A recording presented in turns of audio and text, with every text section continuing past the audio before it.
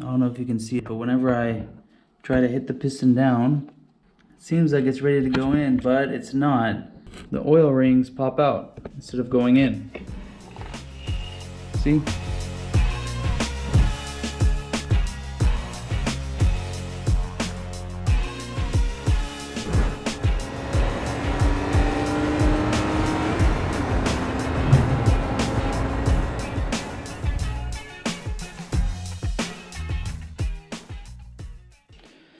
So next thing we're going to do is we're going to put the pistons in. I have my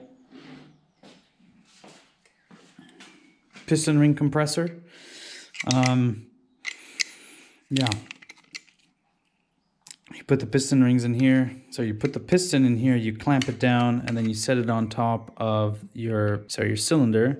You tap it in a little bit, and then you push the piston down into the bore. Try to watch out for your crankshaft and the little oil nozzle while you're putting it in. So first things first, I'm going to clean this really well with what's left of my brake cleaning.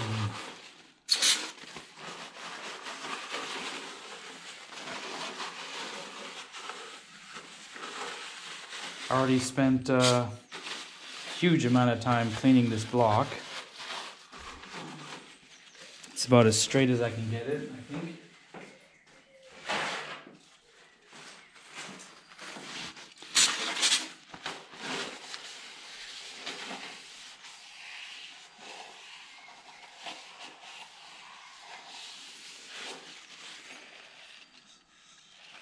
All right.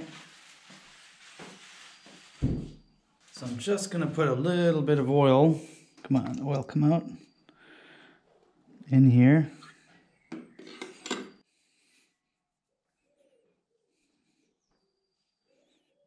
Just to help the piston go in. So before we put the piston in, I'm just going to double check that my rings are all set up. I'm going to do the top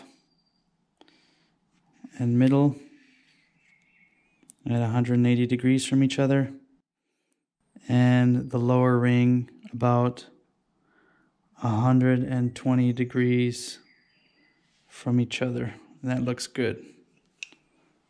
So now we're going to gently set it in here.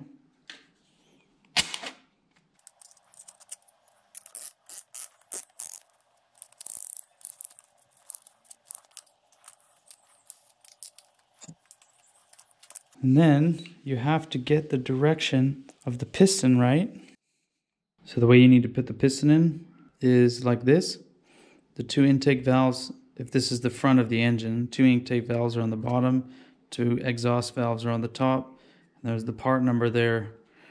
So if the timing chain is right here, so I'm going to gently place this in. The crank has been turned so that it's facing downward. It's at the bottom of the stroke.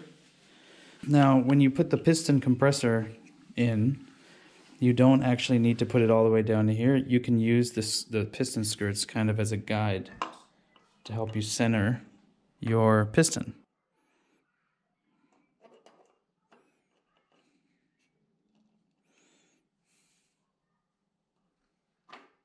Like that.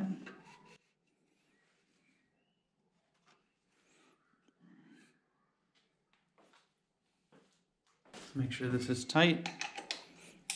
Yeah. And then we're going to gently tap the piston in. You should normally have somebody looking at the bottom.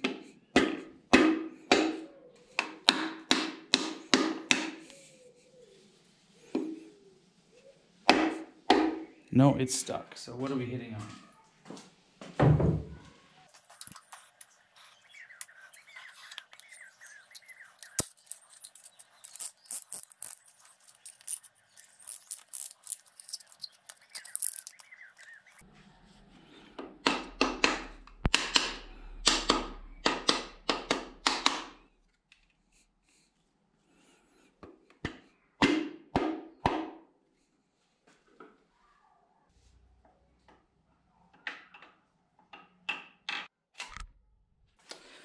So as you can see, that ring compressor is actually not doing so good. It's actually getting the oil ring stuck.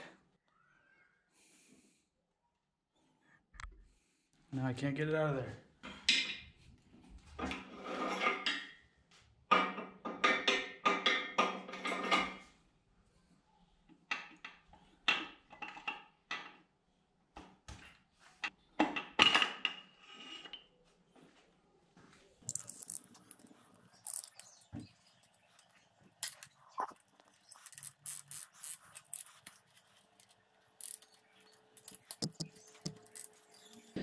So again, this tool is just not working very well.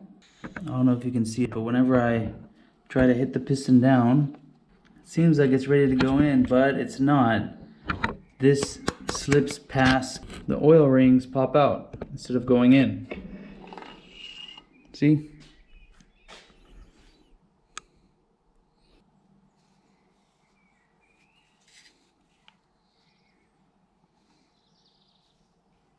So, as I suspected, if you look here, you can kind of see the light through the piston. See? That's light shining through the tool. So the tool is not perfectly round, it kind of ovals a bit. So even though I've cinched this down, literally as tight as I can go, it's not fully sealing the ring there. I can see the ring sticking out there. So this tool is crap. I'll try and bend it a bit, but I think I'm just gonna have to order a different one. Yeah, it's oval this way. I can see the gap over here. Of course, on my 5th try, I finally get it in. What I did was I pushed really, really hard down on this, and then I tapped it in, and voila, we have piston number 1 in. Everything still looks okay. Kind of nicked this little bit here, but that's on the cylinder wall, that's okay. It's at the top. That should be the right orientation, if I remember correctly. But yeah, piston number 1 is in. Now we got to do the rest for all 6.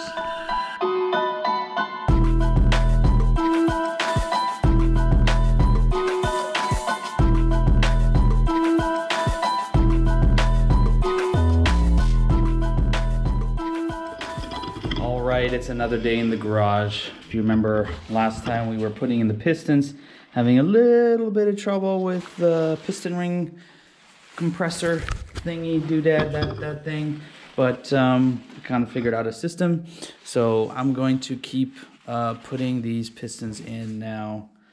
The process again is clean the bearings, lube up the cylinder walls, put a little bit of oil on the piston rings themselves, shove them in here, tighten this down, and tap the piston in without hitting the crankshaft. So, still haven't received the valve in the mail yet, so I may, once I'm done this, start to rebuild this, at least take it apart, clean everything, so that it's all ready to go.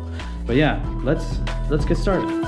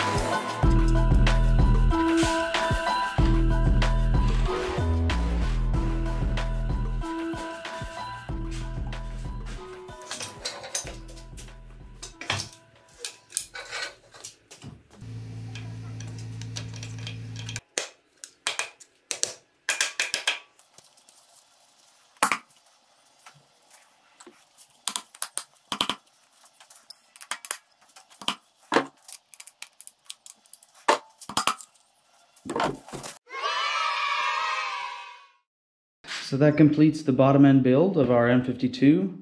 We checked the bearings, we checked the ring gap, we replaced the rings, we checked the pistons.